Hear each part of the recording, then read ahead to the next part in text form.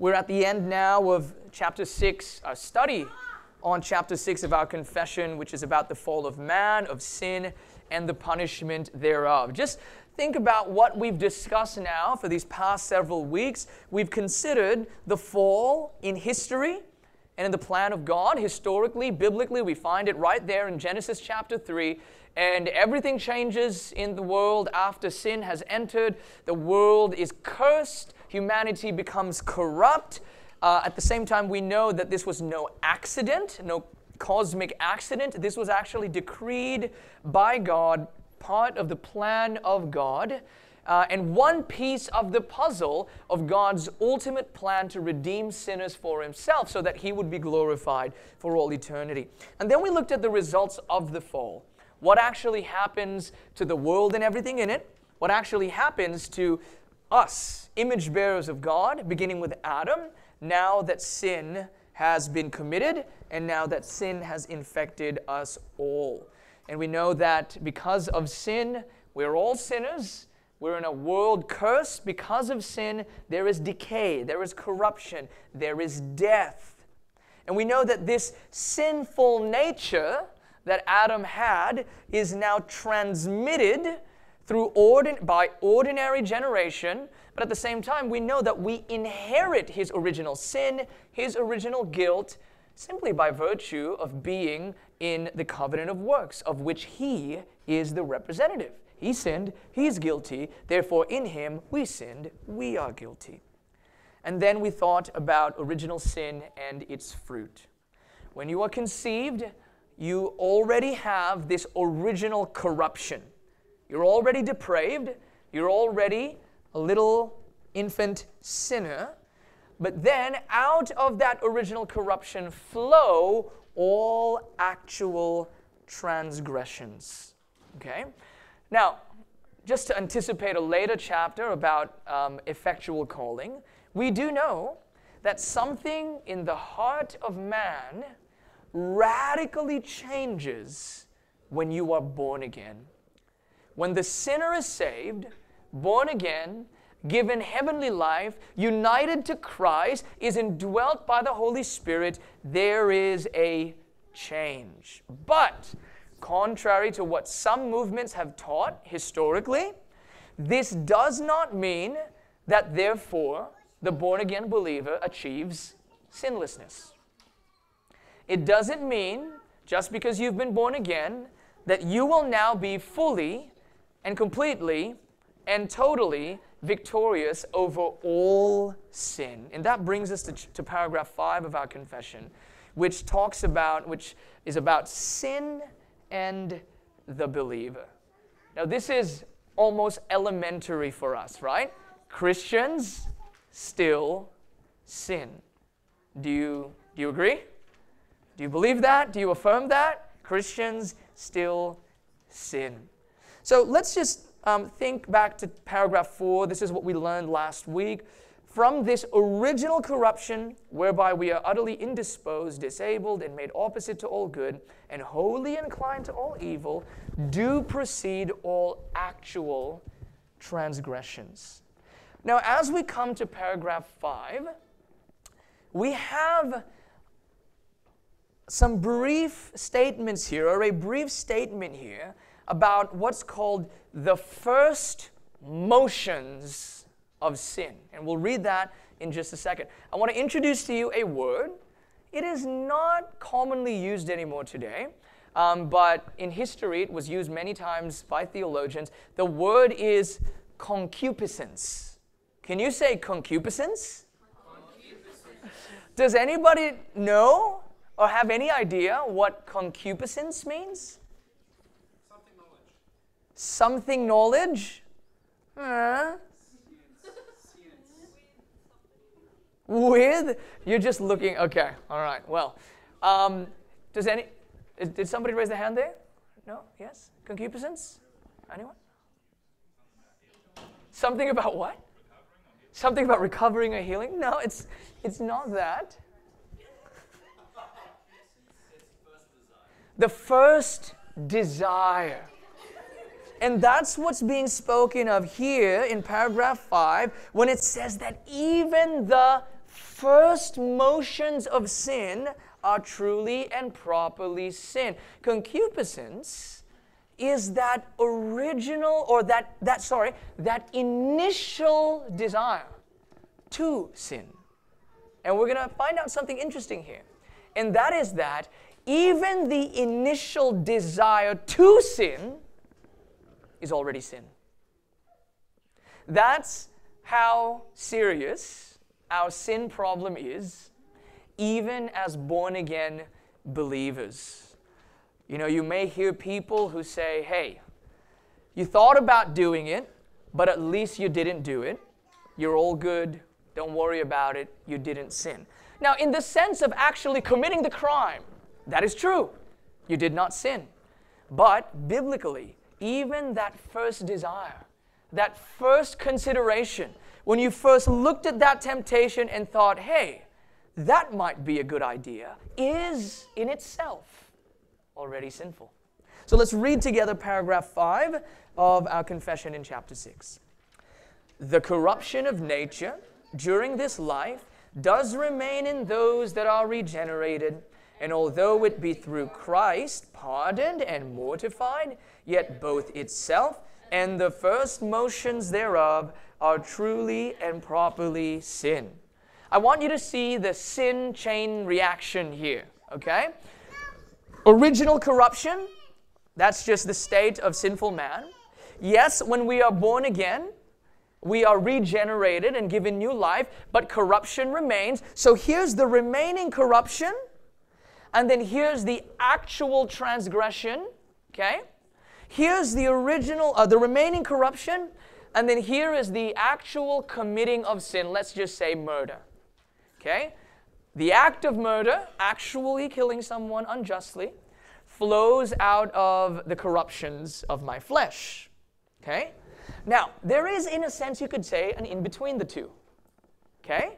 There is that in-between place of simply considering, thinking about, initially wanting to murder. You see, this is why Jesus is able to say, I think you know where I'm going, in Matthew chapter 5, that even if you get angry with a brother in your heart, you're liable to judgment. See, someone can easily say, look, I only thought all night about stabbing that man. When I woke up the next day, I never actually did it. I'm completely innocent in all of this, and I have not sinned against God. Whereas the Bible would say, oh, thankfully you didn't actually kill that guy, because the consequences on earth would be far worse for you. But the fact that you meditated that evening, considering potentially, maybe, because you desire to murder that man, those first motions, and I think there you've already gone beyond even the first motions, are truly and properly sin. So 2 things we need to know. Christians have remaining corruption, and therefore Christians still sin. And that includes those first motions. So firstly, Christians have remaining corruption. Take note, as we've seen in a previous paragraph, people are conceived in sin, and by nature children of wrath, the servants of sin, and although it be through Christ, the servants of sin, the subjects of death, and all other miseries, unless the Lord Jesus set them free. That's from paragraph 3. That is the state of man unless the Lord Jesus set them free. And then we read in paragraph 5, the corruption of nature, you still have corruption, during this life does remain in those that are regenerated. It remains. There's still indwelling sin. And the reason why there's still some sin in you is because there is still some corruption in you. You're still imperfect. So the point is, even though we've been set free from sin and death, you're no longer under law, but under grace, there is still remaining corruption in the believer. Romans chapter 7, verse 18, and later in 23 says, For I know that nothing good dwells in me, that is in my flesh. For I have the desire to do what is right, but not the ability to carry it out. But I see in my members another law, waging war against the law of my mind and making me captive to the law of sin that dwells in my members. So there is still remaining sin because there is still remaining corruption so long as we remain in this body, so long as we remain in the flesh. That's why Ecclesiastes 7:20 says, surely there is not a righteous man on earth who does good and never sins. A couple of ways you could see what this verse is trying to get at, but one thing we can clearly see here is look at the statement. There's not a righteous man on earth who does good and never sins. I mean, in one sense, you could say, even the most righteous of the righteous, not a single one of them exists that does not sin. 1 John 1:8, speaking to Christians, if we say we have no sin, we deceive ourselves, and the truth is not in us. So even though there have been many Christians, and still are in the world, who teach this doctrine of sinless perfectionism, that if you really get sanctified, and if you really achieve a certain level of walking with the Lord and holiness, you can actually stop sinning. Even though many Christians have taught that and believe that, we believe that that doctrine is a very dangerous doctrine, and it goes against the clear teaching of the Bible that we still have indwelling sin. So let's see what the difference actually is between before regeneration and after. Yes, Sam? How do you distinguish between the first motions of sin and temptation, like in Hebrews 4:15, how it talks about how Jesus is our great high priest, he's able to sympathize with us, and it says he has been tempted as we are, yet without sin. Yes. So the distinction, the important distinction there, which we can talk about more when we talk about the will of man, is the distinction between temptation from within and temptation from without. We experience temptation from within because, as James 1 says, where do all these lusts come from? They come from your heart. All those he is tempted when he is enticed by his own desires. That's what James says. Jesus, when it speaks of him experiencing temptation there, it is temptation from without. Such as, for example, Satan going to him and seeking to entice the righteous Lord Jesus to betray his God. I'm going to give you all of the kingdoms, I'm going to give you all of these things, but he fended that. He fought off that temptation. He rebuked that temptation, and he was successful. And he did not sin in doing so, because that, and all the temptations Jesus ever experienced, was never a temptation from the lusts of his own heart, but temptations from without. Similarly, therefore, we can speak of somebody, even you as a person, somebody trying to entice you into something. But because maybe that sin in your heart is mortified, even the moment that comes to you, you just go, nah, no interest. As opposed to when that temptation comes and you entertain, and you ponder, and you consider it. That's the first motions. Thanks for the question. So, difference between the will of man before being born again and after. Firstly, letter D, the will of fallen man is in bondage to sin. We read later in our confession in chapter 9, paragraph 3, that man, by his fall into a state of sin, has wholly lost all ability of will to any spiritual good accompanying salvation. So as a natural man, being altogether averse from that good and dead in sin, is not able by his own strength to convert himself or to even prepare himself thereunto. It's not just that you can't finally come to Jesus to be saved, you can't even do the things that are necessary to get you to that first step. Ephesians chapter 2 tells us that even us, we Christians, we were once dead in our trespasses and sins. This is the will of fallen man, in bondage because of the corruption, because of the sin. They're totally depraved. And then we get to the will of the born-again believer. You see, the will of the born-again believer is no longer in bondage. Sin is no longer your master. But we do know that some sin still remains because of the remaining corruption. But sin is no longer your master. So we read in Romans chapter 6, verse 5 onwards here, "For if we have been united with him in a death like his, we shall certainly be united with him in a resurrection like his. We know that our old self, was crucified with him in order that the body of sin might be brought to nothing, so that we would no longer be enslaved to sin. For one who has died has been set free from sin. Now, if we've died with Christ, we believe that we will also live with him. We know that Christ, being raised from the dead, will never die again. Death no longer has dominion over him. For the death he died to sin once for all, but the life he lives to God. So also you must consider yourselves, listen to this, dead to sin, once for all. Dead to sin and alive to God in Christ Jesus. Let not sin, therefore, reign in your mortal body to make you obey its passions. Do not present your members to sin as instruments for unrighteousness, but present yourselves to God as those who have been brought from death to life, and your members to God as instruments for righteousness. For sin will have no dominion over you, since you are not under law, but under grace. So look at what's being said here. First of all, you're already dead to sin. The old you has been crucified with Christ in order that the body of sin might be brought to nothing so that we would no longer be enslaved to sin. Yet, there's an exhortation here that you still need to actively let not sin reign in your mortal body to make it obey your passions. Don't present your members to sin. Instead, present yourselves to God as those who have been brought from death to life.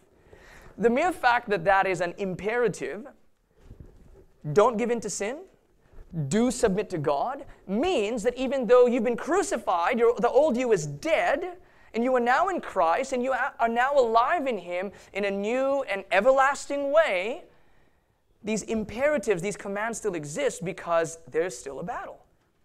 You are not yet glorified. Sin still remains. But we read again later in chapter 9, paragraph 4 of our confession, that when God converts a sinner and translates him into the state of grace, that's where you are right now. You were in a state of dead in sin, and now you're in a state of grace.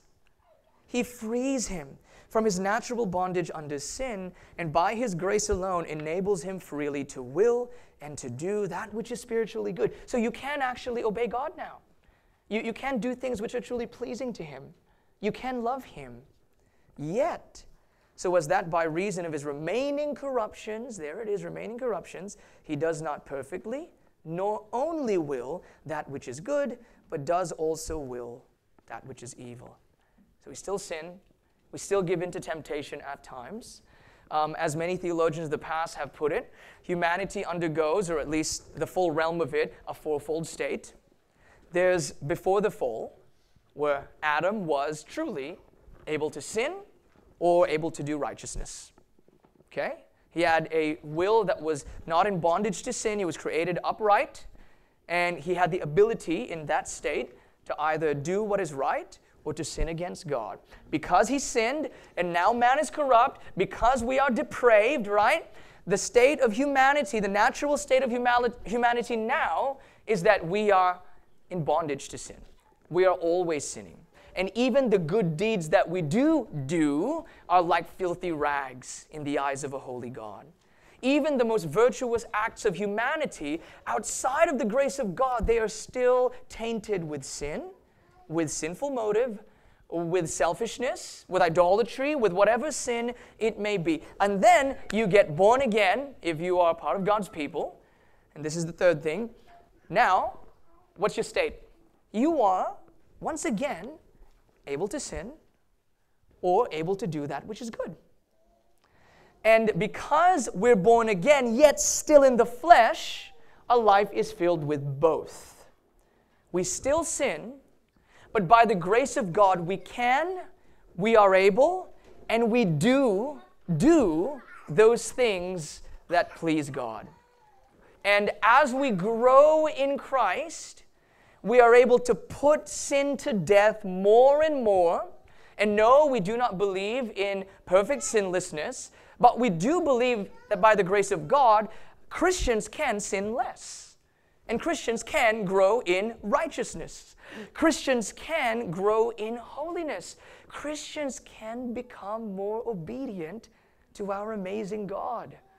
Because so much changes. Our hearts change, our minds change, our lives change, our desires change, our relationship with the law of God changes. It used to be this thing that simply condemns us, but now it's a way of life.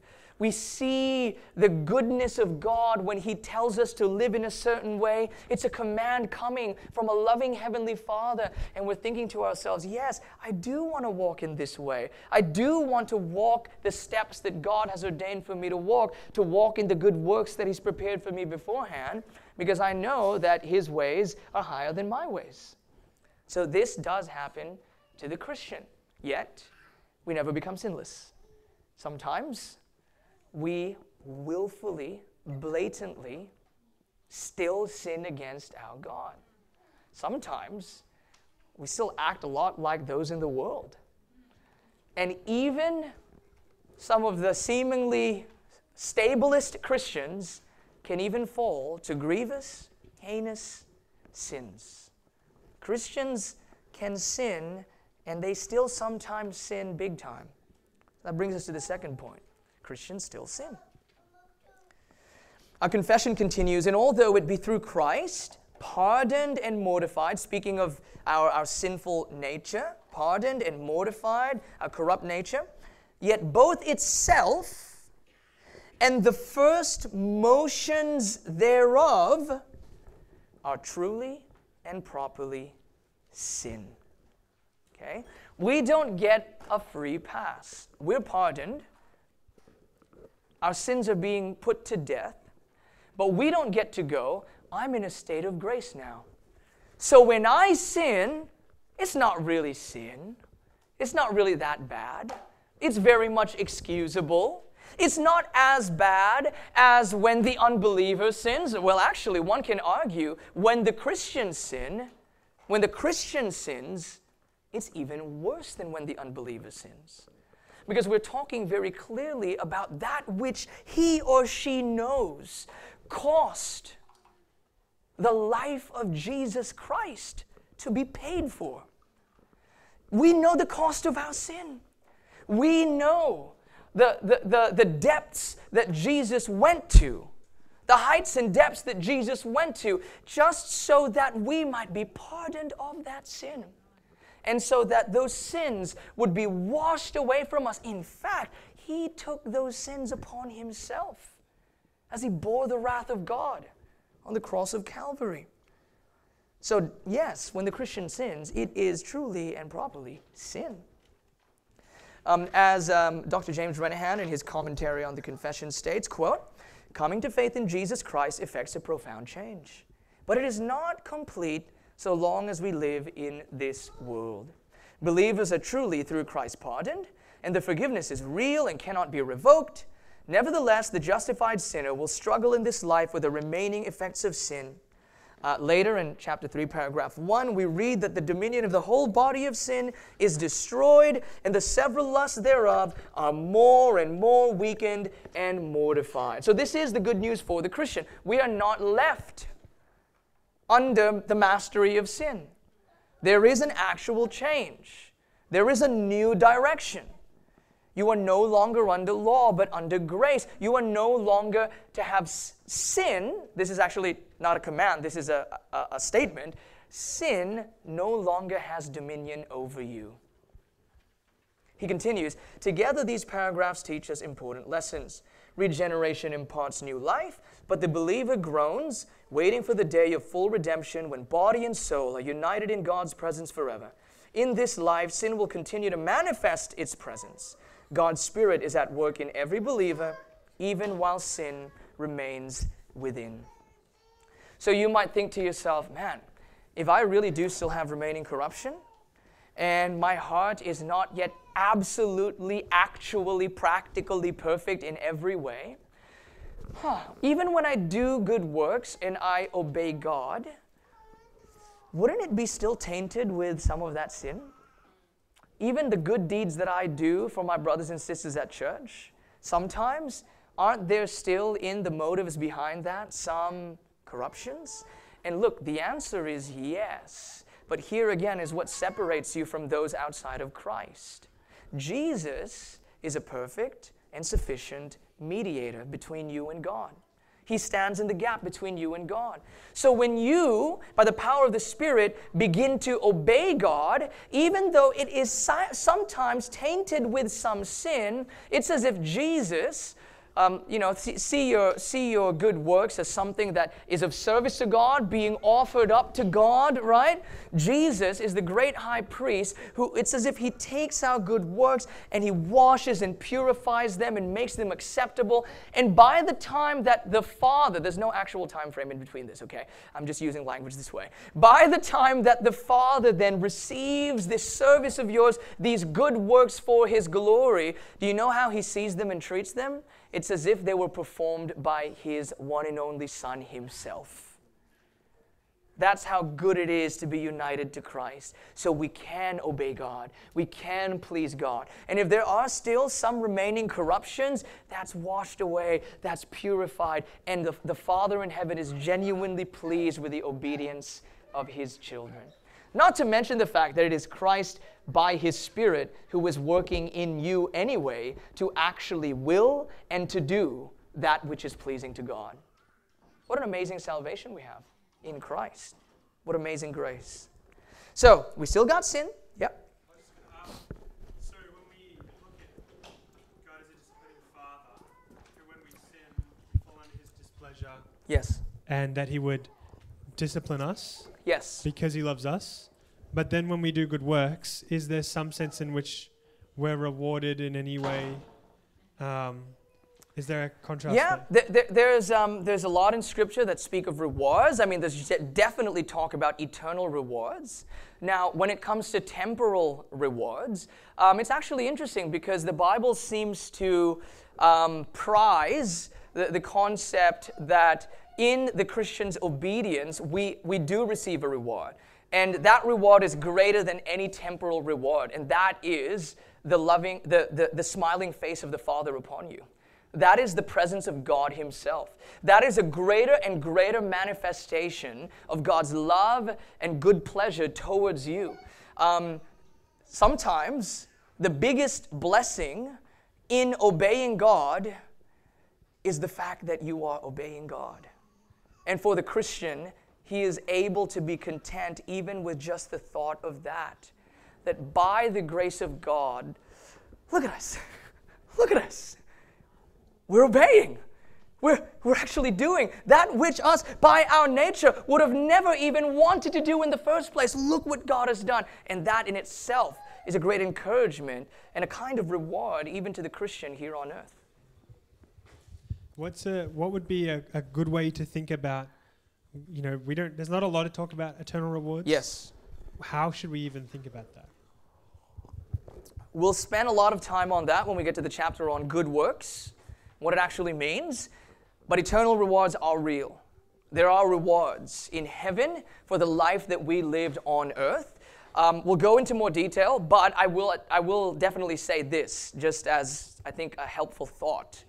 The crowns and the rewards, you want to call them medals, whatever it is that the saints of God receive, which are commensurate to the life of service that they have lived on earth. When we enter into glory, though, and we go into the eternal state, there's not going to be like a hierarchy. There's not going to be a podium, first place, second place, third place, fourth place, and all of that. But what will be true is that those will be recognized, that this is great service, that's great service, look at this and look at that, and so on. But in the end, the glory will all go to the God who prepared those good works beforehand. And it's as if those who receive the crown of righteousness will throw them at the feet of Jesus Christ, acknowledging, wait a minute, these are yours. These really are your treasures. These are rewards that would have never been mine if it weren't for the work that you did in my life. That doesn't diminish the fact that there are very much eternal rewards based on the lives that we have lived as Christians. So we've still got sin, and what is sin? According to 1 John 3:4, sin is transgression of the law. Christians still transgress God's law. That's why, again, Romans 7, but I see in my members another law waging war against the law of my mind and making me captive to the law of sin that dwells in my members. Wretched man that I am, Who will deliver me from this body of death? Thanks be to God through Christ our Lord. So then I myself serve the law of God with my mind, but with my flesh I serve the law of sin. A constant struggle. In fact, let me tell you this. One of the things that many Christians struggle with is this issue of assurance. Is my salvation real? Is my faith real? Am I really in Christ? Can I truly have confidence that I belong to Him? And there can be many reasons that one struggles with assurance, okay? And definitely sin is a primary reason. But oftentimes you will hear a Christian say, hey, I've been struggling with these besetting sins, or I have this old sin that I thought I've put to death, but then it reared its ugly head into my life again, and it came back. I don't know where it came from, but I'm struggling with it again, and now I'm wondering, am I really a Christian? Here's an interesting way to look at those things. This is not going to be true for everyone. You could be deceptive to yourself. You could give into self-deception, right? But generally speaking, the unregenerate, unbeliever, who does not have a new heart, who is dead in their sins and has no true love for God, you see, they don't struggle with sin. To properly struggle with sin, there needs to actually be a back and forth battle between the spirit and the flesh. The unbeliever does not have the Spirit of God. They can sometimes have a guilty conscience. They can feel remorse. Paul in Corinthians speaks about a kind of repentance that is not a true spiritual repentance, but one that just leads to depression and being downcast and hopelessness. But the one with the Spirit of God, what makes you so unique is not simply that you sin less. What makes you unique and different from those in the world is that even though you do have sin, there is a war being waged in your flesh. There is a battle, a spiritual battle between the spirit and the flesh. You are not happy, nor settled, nor okay when sin is getting the best of you. Without the Spirit of God, we don't wrestle with sin. We lay down and let us be eaten up by it. We love it. We enjoy it. We're not that bothered by it. Maybe the really bad ones, the skeletons in your closet, some of the more, some of the bigger, more prominent sins. Oh, I really feel bad about that one because even the unbelieving culture thinks that it's shameful.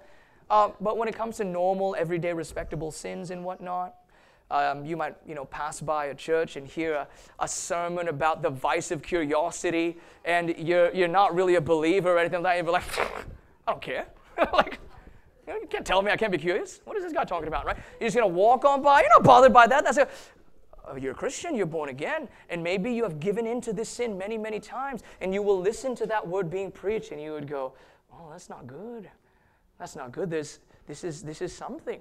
This is something that I need to think about. This is something that I need to deal with. This is something that I'm completely eaten up by, and now I feel like I need to do something about it, right? So that is one of the differences. Christians still transgress the law, but Galatians 5:17, the desires of the flesh are against the Spirit, and the desires of the Spirit are against the flesh, for they are opposed to each other to keep you from doing the things you want to do. There is a battle. There is warfare within you, but as we've already learned, the good news is that even though sin wants to fool you into thinking that it still has dominion over you, it actually doesn't. Dear Christian, sin no longer has dominion over you. It still exists. You still struggle with it, but he who is in you is stronger than he who is in the world, first of all. And also, the Spirit of God will ensure that the work that he began in you, he will bring to completion. Now, we continue. Here's the next point, that even the first motions of sin are sinful. So again, to illustrate, actually committing murder is clearly a sin, but contemplating murdering someone is also itself a sin. Now, here's one bad sinful thing that we can do when we come to that conclusion. Lusting after someone who's not my spouse is already adultery of the heart, so I might as well go all the way with it. all right? I mean, I've already done it anyway. Okay, no, don't go that route. It is not saying that the two are actually the same and or equal with one another. There's a greater and greater degree of sinfulness if you keep on going. Nevertheless, what we are being told here is that, yeah, but it is true. Even that first motion in itself was already sinful to begin with. And you know what? This is actually one of the things that when the world looks at Christianity, they see it as it's suffocating. At least proper understanding of biblical Christianity with a high view of the law of God and a biblical understanding of sin. It's like, yeah, you guys, you Christians, like, I mean, for many of us, it's already hard enough not to sleep around. And then we go to you guys, and you guys are now saying that even if I just look and think about something lustful, I'm already sinning. Like, what kind of life is this? What kind of cosmic killjoy is your God? Thought crimes? Is this what you guys are teaching? You just think about doing something bad and you're already held accountable to it? Well, the world might have different interpretations of that, but in essence, yes. Even the sinful thoughts, the first motions, the initial temptations, is already sin. Francis Turretin, the later Puritan author, writes that the initial impulses of the corruptions of nature do not cease to be sins, although they are neither wholly voluntary nor in our power. That's an interesting statement. So, when you get that intrusive thought of something sinful, in one sense you could say that wasn't exactly voluntary. You ever experienced that?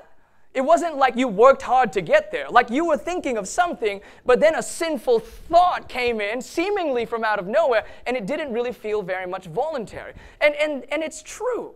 Sometimes it's less voluntary. It kind of just comes because of something that you've seen before, thought before, said before, a strange memory from the past or something, and an intrusive sinful thought just blindsides you. And look, if you're a Christian who's serious about putting to death sin, you've experienced that, and you go, stop, no, okay, stop, go away. I'm not going to think about that right now. I'm thinking about good things right now. I'm not going to think of that bad stuff. I'm thinking about good things. And that's good. That is how you should treat it. But again, with a high view of the law of God, I want you to know that even the intrusive sinful thought is nonetheless a sinful thought. You get what I'm saying? It's still a sinful thought. Now, what this teaching should do to us is not cripple us to the point of saying, I have no hope, even in my sleep I sin. In fact, Martin Luther famously said, and this is, I'm quoting Luther, okay? Don't take it from me. This is just something you'll find quoted in many places. He says, when you're awake, you sin a lot. When you're asleep, I think you don't sin, right? And he loved his German beer. And he said, so if you drink beer, you'll probably sin less, you'll sleep earlier and better, and you'll sin less. So therefore, drink German beer. That's an actual Luther quote. Now, he's probably being cheeky about that. And he probably knew a lot about this concupiscence stuff. And in all of his cheekiness, I'm sure someone like Martin Luther, I'm thinking about him right now because we're going to talk about him this evening. He knows that there is a way for us to still be sinning, even in many of the things that aren't completely voluntary, right? And so that thought shouldn't cripple us into thinking I'm absolutely hopeless. What that thought should do is go and make you run to Christ, who is able to put to death not only the actual transgressions in action, Jesus has the power to put to death even those initial first motions of sin. So for example, before I go to you, maybe once upon a time you were very immature, you're very childish. You hear something that is lewd. You hear something in school. The teacher said, something silly, a sexual innuendo. And the first thing that comes to mind, you can't help it. Ha ha! You just laugh about it and you just make this silly, lewd joke, right? That is immoral, right? As you grow and as you mature, Lord willing, as you surrender yourself to Christ and as the Spirit works in your life, you begin to hear things that when you were a child, it made you think of lewd things, but now you hear it and you don't really think of those things. And again, that's not 100% voluntary, but that is how Christ holistically works in the life of the believer. You grow and you mature, and those immoral things that used to provoke your thoughts a certain way, now maybe no longer do, or at least do less. Yep. So you were saying, like Martin Luther said, in our sleep we don't sin. Yeah, I knew I shouldn't have quoted Luther there. What about like sinful dreams though? Yeah. Because they come from our subconscious anyway, don't they? That's often? such a perfect example. So one could argue that's hardly voluntary. Yes, true, but it's still coming from somewhere. Now, let me give you a couple of places where that could come from. First of all, it could come from your actual indulging in sin in your awake life. Isn't that commonly the case? You're indulging in sin in your awake life, so therefore you start to see that sin pop up and you indulge in it in your asleep life, which is not voluntary as much as the awake life, but it still comes from somewhere. You still have a responsibility. On the other hand, even if we take that away, what we're being taught is that at the end of the day, it's still sin in the sense that it flows from the remaining corruptions. So it's not alien from you. You were not innocent and then somebody just implanted these sinful notions in your mind and you dreamt about it and you go, I've been infected by somebody else's sin that they placed in me. No, that is no less your sin. It's no less flowing from the corruption that remains in your flesh. That's what we're saying here. So, we affirm over and against, historically, the Arminians, the Romanists, and the Socinians, who taught that concupiscence, the inclination, the first motive, the first motion to sin, was not sinful. Did you know that? So officially, the Roman Catholic Church teaches that concupiscence is not necessarily a sin. Catechism of the Roman Catholic Church says that the inclination to sin that tradition calls concupiscence is left for us to wrestle with, but it cannot harm those who do not consent. Concupiscence stems from the disobedience of the first sin. It unsettles man's moral faculties and without being in itself an offense, inclines man to commit sin. So you see what they're saying there? This is why in the modern context, there are some, I don't know how knowledgeable they are that they're doing this, but when it comes to the gender stuff debates and the homosexuality and so on debates, there are some within Christian circles who have begun to deny that concupiscence is a sin. What do I mean by that? The notion that maybe you've heard that when it comes to homosexual attraction, if you get attracted to the opposite sex in that disorderly and unnatural and ungodly way, it is by definition ungodly because it's against God's design that men would look sexually upon a man or in any kind of romantic sense, right? But there are many that have come to teach that if you desire that man of the same sex, you are not necessarily sinning if you do not act upon it. Now, that's not that bad. I mean, praise God that we're clear that you should not act upon homosexual desires, just like you should not act upon any sinful desires, right? But it is wrong to somewhat excuse the desire and say that it's not necessarily sin. There's something wrong with that. Why? Because biblically, we would say you need to repent even of that desire. You need to repent even of that first motion, which is flowing out of the remaining corruption in you. Okay? You need to put that to death. And a real Christian, by the way, can still struggle with that. A real Christian can struggle with that, much like they struggle with other disorderly passions and sins. But it would be a disservice to them as a church if we told them, oh, you still think and feel this way and desire that? That's okay, just don't do anything. Just don't say anything. Just don't approach the person. Just keep it in here. No, we would say that even the first motions are sin, and you need to repent of that. And by the grace of God, unlike what secularism teaches, we believe that people who struggle with those desires actually can overcome them with the help of the Holy Spirit. We believe in the power of the gospel. So take note, this disagreement with Rome and some other people that teach this hits at the heart of the biblical doctrine of total depravity. John Calvin writes that concupiscence should be called not merely weakness, as the Roman Catholics did, but sin. We label sin, that very depravity which begets in us desires of this sort. We accordingly teach that in the saints, until they are divested of mortal bodies, there is always sin. For in their flesh there resides the depravity of inordinate desiring, which contends against righteousness. Okay? You're married. You get into a fight with your spouse. That initial thought, oh, what if you just disappeared? When you say, what if today you get so angry and you don't say anything, you walk out and everything, and you start thinking to yourself like, oh, what if you just died, just disappeared? You dwell on that a little bit and you go, oh, well, if I had a different wife, well, if I had a different husband, yeah, that's right, you're already sinning. You're already sinning. Those first motions, you've already gone even beyond that initial motion, I would say. But what do we read in James chapter 1? Blessed is the man who remains steadfast under trial, for when he has stood the test, he will receive the crown of life, which God has promised to those who love him. Let no one say when he is tempted, I'm being tempted by God. For God cannot be tempted with evil, and he himself tempts no one. Listen to this. But each person is tempted when he is lured and enticed by his own desire. Where does it come from? It comes from in here. Then desire, when it has conceived, gives birth to sin, actual sins, acts of sin, external acts of sin. And sin, when it is fully grown, brings forth death.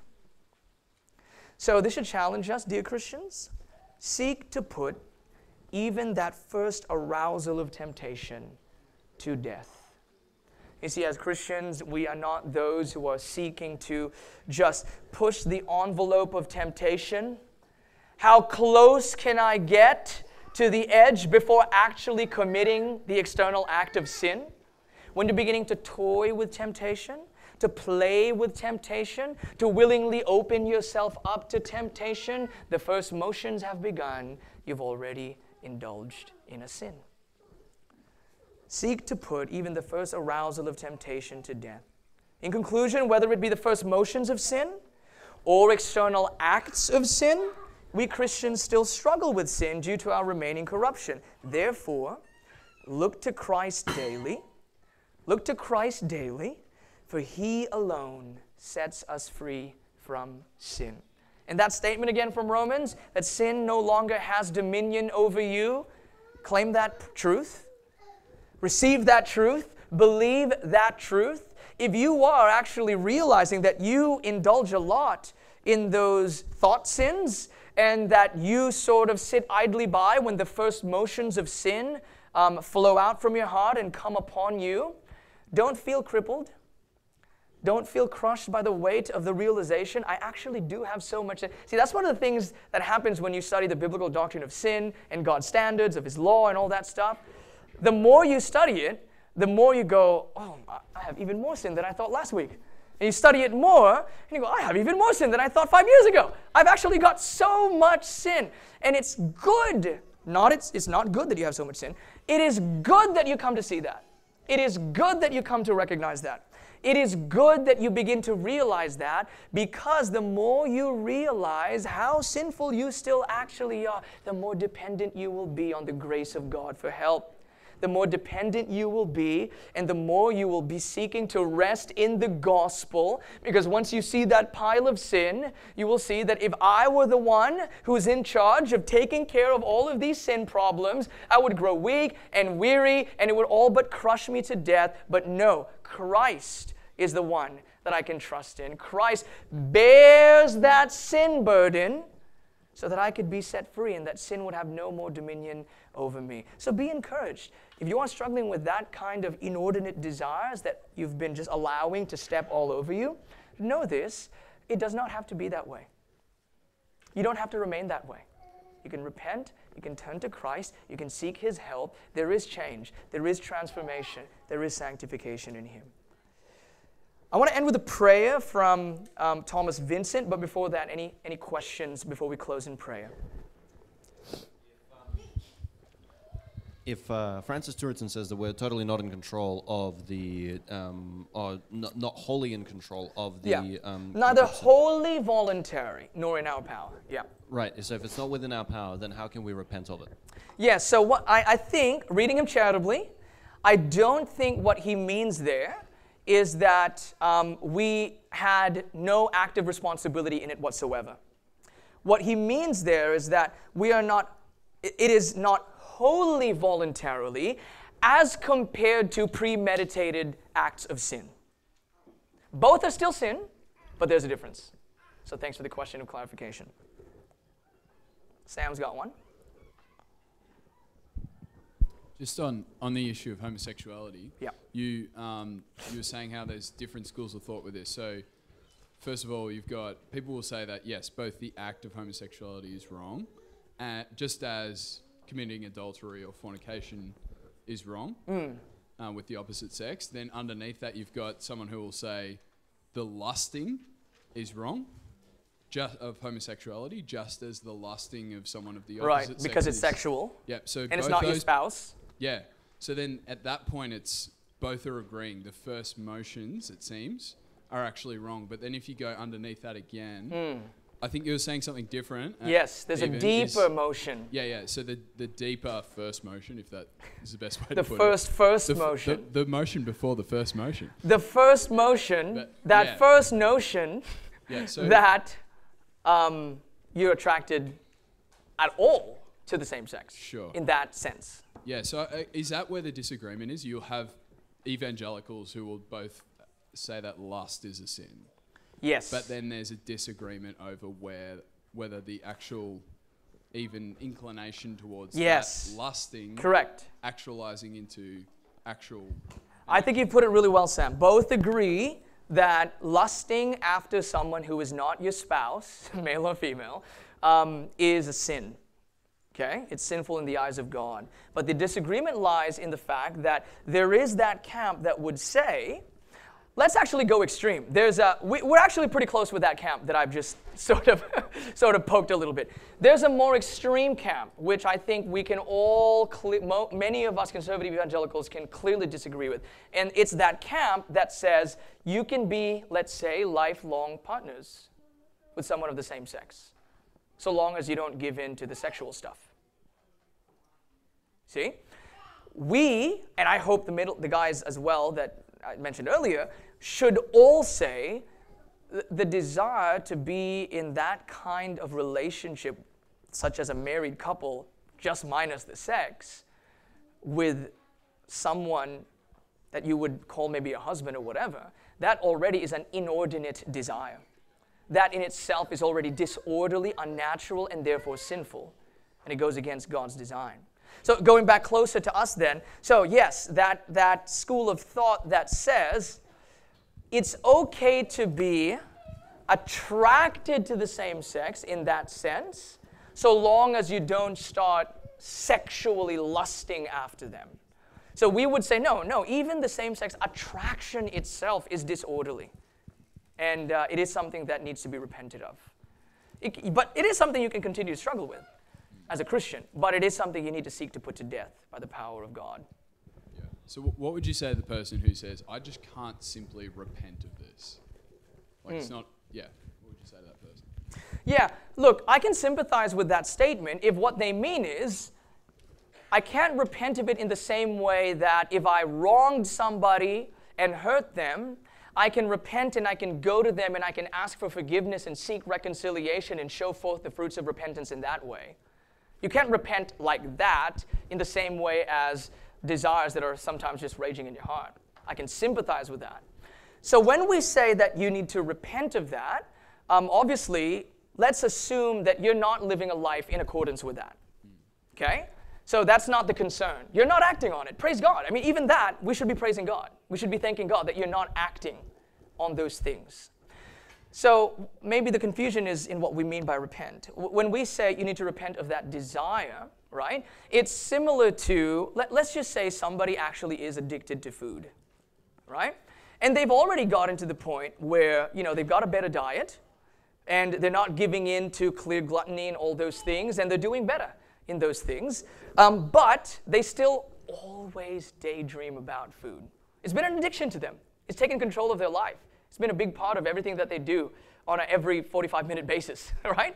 It's everything to them. So that person might say, I'm doing well in terms of the external acts, but in terms of my thoughts and my daydreaming throughout the day of the food that I used to have like thousands and thousands and thousands of calories and everything, I'm still thinking about that. So what we should be encouraging to that person. We should say like, okay, praise God. There's actually been change in the external acts and all those things. And it's safe for us to believe that that is coming from some heart change.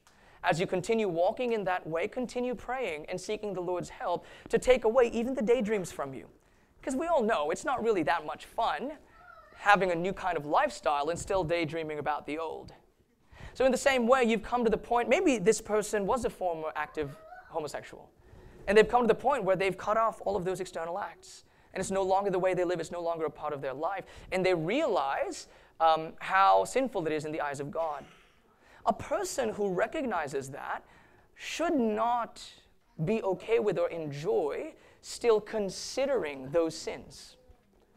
Still thinking positively in any way about those sins. Or simply still desiring those sins. And sometimes it takes time. You cut off the actual activities, but some of those desires are still in you. What we mean by repentance is to seek the Lord's forgiveness for those things and to ask for His help that your actions and the actual desires of your heart would begin to comply, would begin to be consistent with each other. It's like, I know I should, okay, this is more natural. It's not that disorderly, but I know I should go to church and I should assert myself and I should really listen to the sermon. And I used to not go to church. Now I'm super diligent. I never miss church. But when I'm at church, sometimes I don't want to be there. So the solution is not, oh, you don't want to be there anyway, don't. No, the solution is keep going to church and continue seeking the Lord's help that where you are physically, your heart might be spiritually. Yeah. That's what that's what I meant when I said repent. I think you had some good... Last question, Ben. Yeah, good answers there at the end that ties into what I want to ask. I want to ask a bit more about addictions or even mental health or situations where I guess what we would be saying would also be that we live in a fallen world. There's limitations on our finite form, and with the brokenness of the fallen world is sometimes a broken physiology that affects how it adds hurdles to people's ability to even navigate those desires. That people can be very weak because of physiological brokenness, mental health or physical health. That means resisting some of those desires is very hard, and that can arrive through XYZ reason, substance abuse, or even just you're born that way, and that's what God calls you. But so you just want to, affirming how does that fit in? How would you, what would you add to that? It's a good question. Look, I don't want to sound like I'm trying to be a doctor, right? But I do think, I'm going to sound like a doctor. No, I do think, we need to distinguish between things that are behavioral and things that are legitimately clinical. Okay?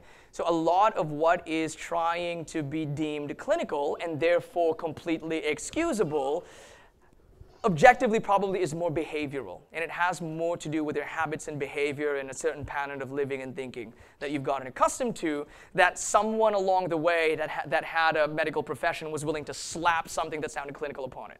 Now, again, not a doctor. But I do still think that we need to distinguish between these things. Given that, let's just say we're good at distinguishing those things. Those things which are habitual, behavioral, those things that we've actually formed as patterns ourselves, or patterns of our upbringing, whatever it may be, we need to take those very, very seriously, because there are such things as sins that are sort of inculcated to you through upbringing, through culture and stuff like that you become accustomed to. And it's harder to kick because you've just been living that way all the time. Things which are truly clinical, when we say mental illness, oh, what a huge spectrum, right? But truly clinical, where there might actually be something wrong with the brain. Yeah, I'm talking about like manias and... Yeah, something actually wrong with the brain. And not just the elusive chemical imbalance, right? But let's just say something's actually wrong with the person's brain. And that is something we would concede is a natural hindrance to a lot of people, a natural hindrance from following a normal course, a normal pattern when it comes to how to overcome these hurdles, how to overcome these things. So we need to deal with them with charity and with grace and with understanding, much like we would deal with somebody that has a very severe physical illness. There are many things commanded of Christians that we need to do, but if you are truly incapacitated because of a physical illness, most people in church would be understanding why you're not there doing that stuff, right? You've got a broken leg, or you've got this going on, you got all those things. Similarly, we should approach the issues with the mind, issues with the brain. If they're legitimate clinical issues, we need to approach that with charity as well. That being said, we do believe that grace perfects nature.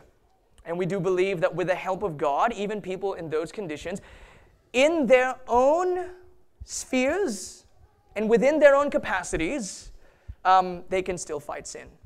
And if it is actual legitimate sin, they can seek God's help and they can seek the church's help. Yeah, that statement there that you alluded to earlier is very similar. I mean, it is what the CCEF material and David Powlison all kind of conclude. There is David Powlison is cool. A growth there that is hard for us to understand and observe, but it's the same kind of progressive sanctification. Correct, and you can't just write them off just because they have a condition and just excuse everything on the basis of that.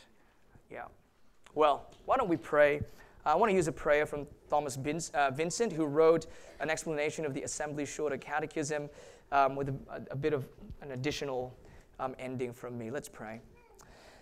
We humbly confess and bewail that the covenant being made with Adam for himself and his posterity, we who descend from him by ordinary generation sinned in him and fell with him.